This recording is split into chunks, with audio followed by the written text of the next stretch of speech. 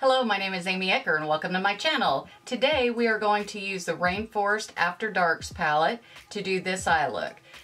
These colors are really pretty to blend. I used all of the browns and some of the purplish colors to create this look.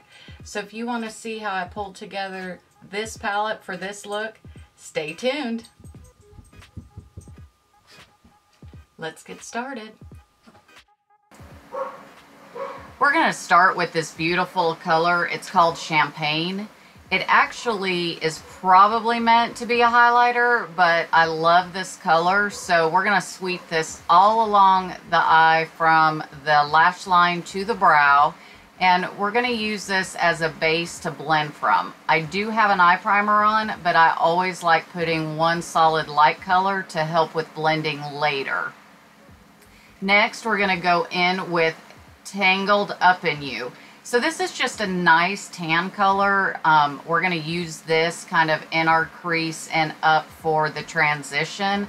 It just helps brighten and lighten as we mix some shades together. I do love this as a transition color. It's just so nice and neutral and absolutely beautiful. We're going to use the windshield wiper motions to put this on. So again, we're going to put it in the crease and then we're going to go in the outer V. This sets us up to use darker colors to blend into in just a moment.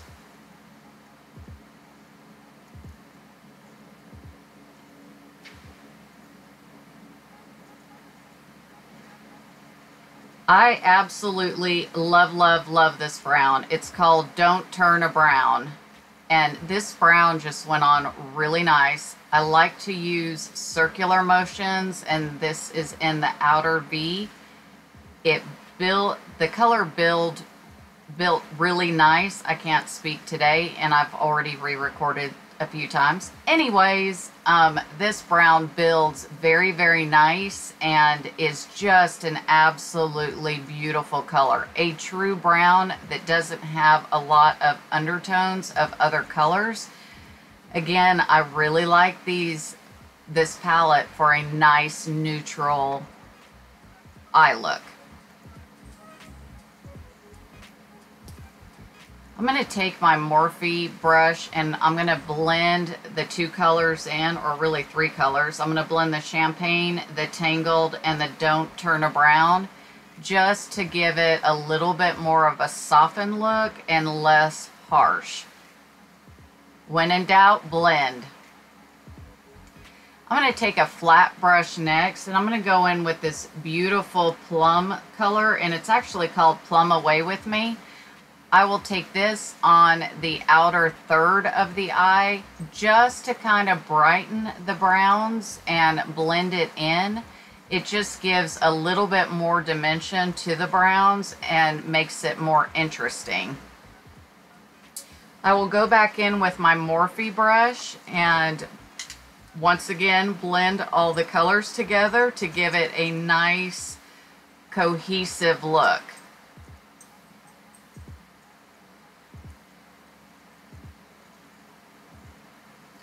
Next is MakeupGeek, and this color is in Royal. So I'm going to take Royal and put this along the lash line. I wanted to basically highlight the plum that we used on top in the outer third of my eye and bring those plums underneath. And we are going to make this a smoky plum look.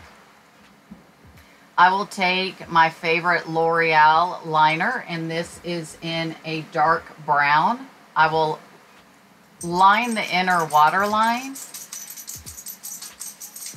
on both eyes, because we wouldn't just leave one. And we're going to get ready to smoke this out.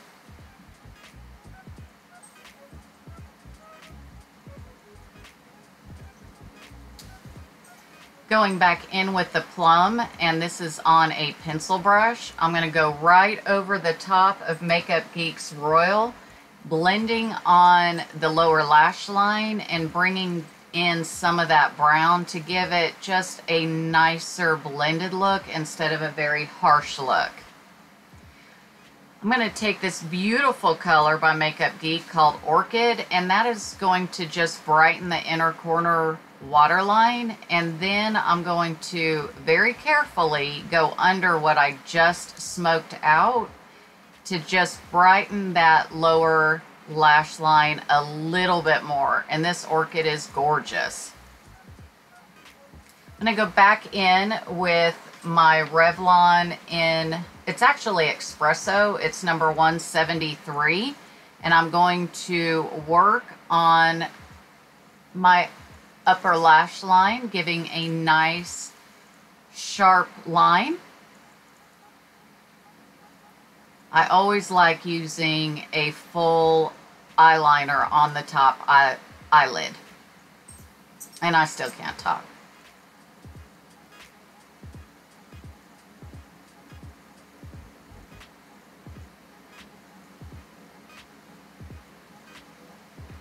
My eyeliner seems to take forever, so bear with me as I am working my way first from the outer corner in, and then I go from the inner corner out so that product has been removed off the brush, which makes the inner corner not be so clumpy. To add a little bit more sparkle and shine, I'm going in with the Urban Decay Moondust, and I'm taking Magnetic and going right over the top of the Plum and the MakeupGeek's eyeliner in Royal and Orchid. Prepping my eyes for falsies, I'm just going to dot some false eyelash glue on, and we are going to let that get tacky as my false eyelashes start to set up.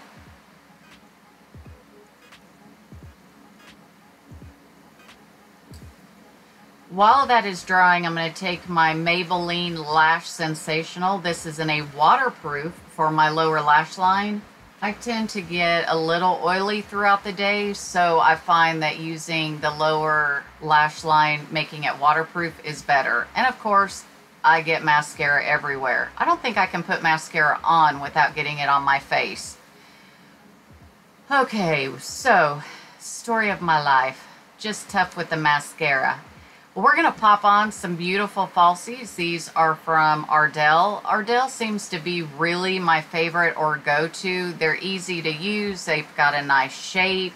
They don't look like false eyelashes when you have them on. They just look like you have beautiful full lashes. So we're going to push those into place. Then we're going to take one of my other favorite mascaras, and this is the Charlotte Tilbury Legendary Lashes. Luckily, I'm not adding another black dot to my face. For some reason, I did much better on the upper lashes than I did on the bottom. You're probably wondering why I'm leaving that black dot on. I'm giving it an opportunity to dry, so as I try to pull it off, it doesn't smear across my makeup, because there's nothing worse than getting a black streak across your makeup.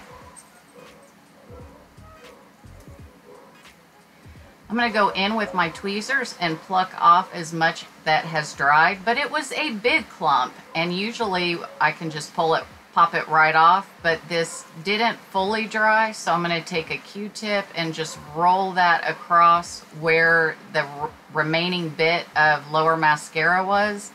I'm going to take my beauty blender and just do a little bit of patchwork. A little bit of Bondo and crack spackle never hurt. Yay! So I did like how this eye look turned out. The layering of the purples just looked absolutely beautiful. And that Winky was for my sister. Love ya! We want to thank you for joining today. If you liked this video, please give it a thumbs up or consider subscribing. Or if you've already subscribed, please consider referring me to a friend. Thank you so much for watching, and always make it a beautiful day.